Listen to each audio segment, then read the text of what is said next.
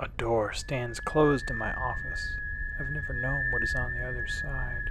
I badly want to grab the knob and twist to step into a world I don't yet know, but I'm frightened, so I examine all the other aspects of the portal.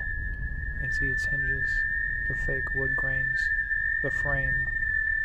What could be on the other side? A closet full of clothes, a hallway that is clearly outside of space-time, a room of the dead waiting for licensure to drive flying horses in hell, another imaginary thing whose existence is without proof. Glenn Beck? It's too horrible to contemplate, but I can't stop myself from staring at the knob. It's time.